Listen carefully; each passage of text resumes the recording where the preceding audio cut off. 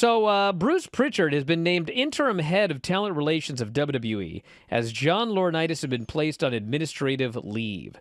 PW Insider reported WWE issued a memo to talent, which is funny actually, because you know who usually issues those memos to talent? John Laurinaitis. I don't think that he signed this one. They issued a memo to talent. Prichard is a new head of talent relations going forward. Quote, pending the conclusion of WWE's Board of Directors' internal investigation. Laurinaitis has been placed on administrative leave. The memo additionally promises Prichard would provide a, quote, seamless transition. I wonder what Prichard would say if you asked him about that. Laurinaitis was not backstage at Raw. Him and Vince under investigation by the board over a $3 million hush money agreement by a former employee who allegedly had a sexual relationship with both men. McMahon voluntarily stepped down as CEO and chairman. I'm sure it was voluntary. While the investigation takes place, Stephanie's been named interim CEO and chairwoman, et cetera, et cetera, et cetera. So the point I made last night, which I can't help but repeat here on the show, and I hate repeating my material, but it ties into SmackDown, actually, where we had SummerSlam coming up. And SummerSlam was supposed to be Roman Reigns versus Randy Orton, by the way, who has been there for 20-something years. We just celebrated his 20th year. He was going to headline SummerSlam for the title. So it's going to be Randy Orton versus Roman Reigns. Randy Orton needs back surgery.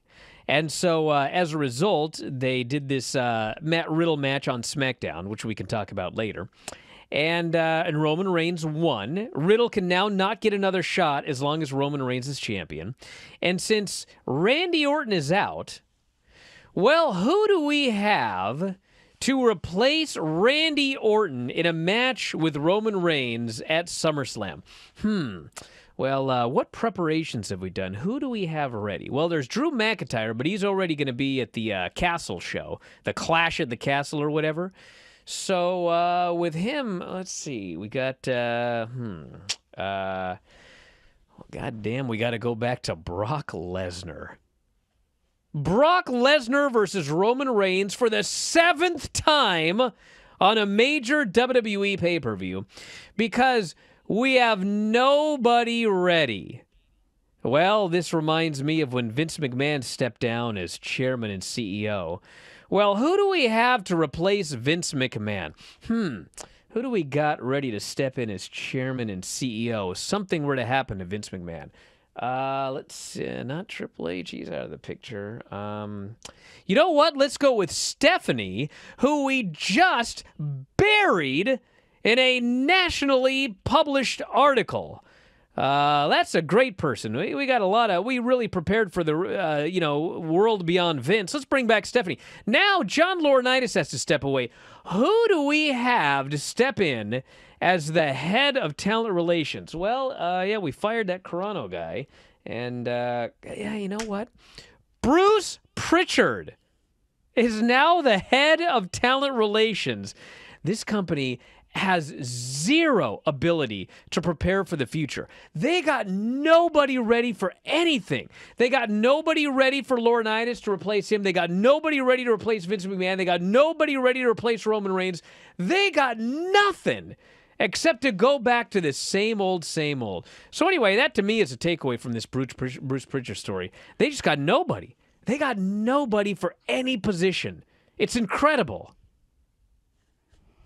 If anybody was listening to you right now that was a stockholder, that would sound like a forward-looking thing that they would have problems, except anybody that's a stockholder, at least of major value and holds a major amount of stock, they seemingly don't care about any of that, Brian.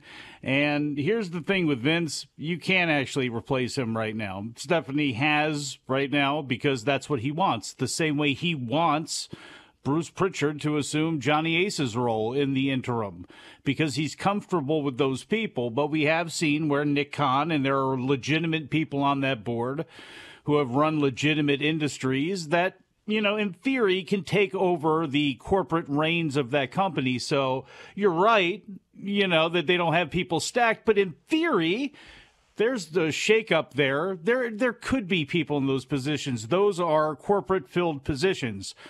Creatively, that's a little bit of a different story. No Charlotte, now no Cody, no Sasha, no Randy Orton. You have nobody else. You go back to either who. It's either Lashley or it's McIntyre. Those two guys are tied up right now. Or it's Brock Lesnar. And as soon as the news came out about Randy Orton, it was just a matter of time. And they went and pulled that trigger on Friday. And that whole show worked for Vince, you know, with him starting it off. And then ultimately that getting the number that it did at the end and getting the retention that it did. Roman Reigns is a star. Brock Lesnar is about the only other star that you have. Let's see if they can ride that number and ride any excitement they can out of that. But for a lot of people, it's better than a lot of other options. But man, you've seen this thing so many times. How exactly are you going to make this new? You know, maybe it'd be a good time to work on grooming somebody to take over creative, because, man, if something actually happened to Vince, like, we replace Vince with a figurehead chairman and CEO, which, by the way, somebody asked me, remember when they had that, hold on, remember when they had that Iron Man match with the women? And, you know, instead of calling it a Iron Woman match, they called it the Women's Iron Man match. Is she the chairwoman, or is she the women's chairman?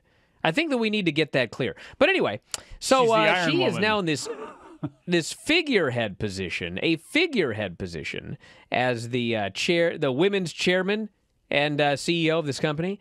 But Vince is still doing all of his Vince stuff. So, like, if something happened, if Vince went to the moon, who is Jeff Jarrett? Bruce Prichard? Are we going to bring back Eric Bischoff? Is Paul Heyman going to get a chance without Vince screwing everything up for him? Like, who do we have if something went down tomorrow? It depends on who lobbies best to whose ear. Because if there's a shakeup like that, obviously Kevin Dunn, Bruce Prichard, that old guard is going to want to have some say. How strong is Triple H and any allegiances he has? Shawn Michaels, who's with him? Adam Pearce, is he related with someone? Because he could be a good booker or working as an assistant at J.J. Dillon to somebody's Dusty. You know what I mean? As an assistant. So where does he lie? There are people that can take the throne. It's just going to be a matter of who's in charge, because if it's Stephanie, she may tend to rely maybe on the old guard, but probably on her husband, and whoever's actually affiliated with him, that's who gets those roles. This was the best thing on the show, and the show is all downhill from there. So I guess I can continue on to Dana Brooke beat Becky Lynch.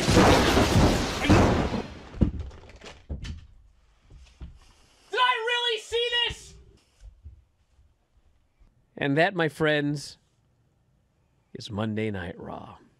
If you enjoy these videos, for just $7.99 per month, you can enjoy full-length editions of The Bryan and Vinny Show, Wrestling Observer Live, Figure 4 Daily with Tom Lawler and Lance Storm, the Mad Men Podcast, Speak Now Pro Wrestling with Denise Salcedo, and more, plus hundreds of archived shows, all in beautiful HD. Don't miss out. Join us today.